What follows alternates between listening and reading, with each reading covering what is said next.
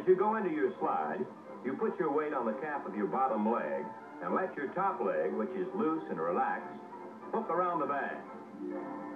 If you have to slide around the tag, you can touch base with your hand.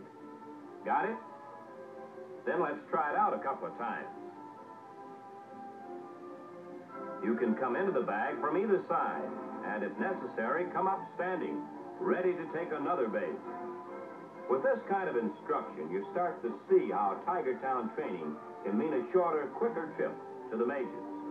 And with the Tigers' spring training camp only blocks away at Henley Field, you have plenty of examples of young players who traveled from Tiger Town to Tiger Stadium in record time. Steve Boris moved from the University of Michigan